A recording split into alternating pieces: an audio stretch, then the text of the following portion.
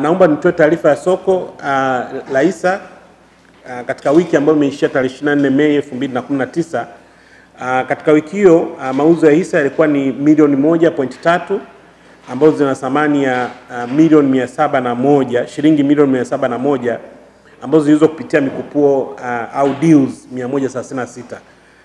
Katika utakumbuka katika wiki iliyoishia tarehe 17 Mei ambayo ilikuwa ni wiki iliyotangulia, mauzo ya hisa jumla ilikuwa ni hisa milioni 3.5 ambazo zilikuwa na thamani ya shilingi bilioni 1.5.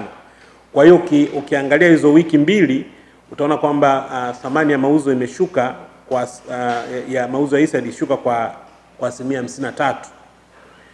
Hisa za TBL zinaendelea kuchangia kwa kiasi kikubwa kwenye thamani ya mauzo, na katika wiki hiyo moja ilishia tarehe 24 Mei zilichangia kwa asilimia 69 ya thamani ya mauzo yote yaliyofanyika sokoni, zikifuatiwa na hisa za CRDB ambazo zilichangia asilimia 21 ya thamani ya mauzo yote.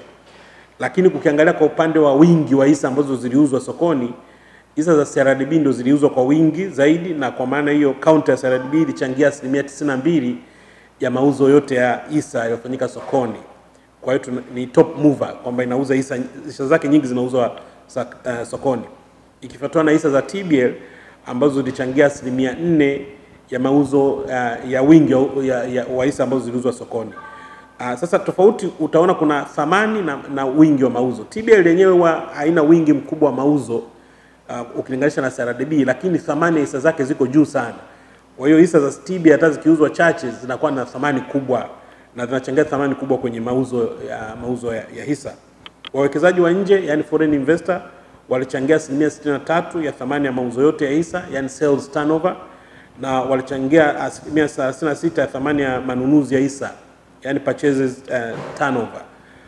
Kwa upande wa bonds au hati fungani, katika wiki hiyo hati fungani zenye thamani ya bilioni 1.5 ziliuzwa kwa kupitia deals 12 ukilinganisha na wiki ambayo ilishia tarehe 17 Mei ambayo ilikuwa ni wiki iliyotangulia, ambapo hati fungani zenye thamani ya bilioni 2.9 ziliuzwa sokoni. Kwa hiyo ukiangalia compare hizo wiki mbili tena utaona kwamba thamani ya hati fungani ambazo ziliuzwa sokoni ilipungua kwa asilimia 48.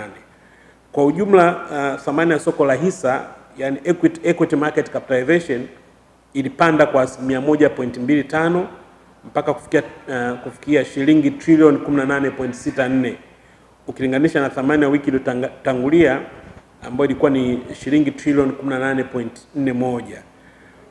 Kupanda kwa thamani ya soko kulichangiwa na kupanda kwa bei ya hisa za KCB, ACACIA, Kenya AIRWAYS na NMG. KCB na ACACIA ni makampuni ambayo yana thamani kubwa, yani ni makampuni ambayo yana mtaji mkubwa kwa maana market capitalization. Sasa impact ya bei yake kupanda inakuwa kubwa hata kwenye soko zima, ndio maana unaona hata market capitalization imepanda kidogo.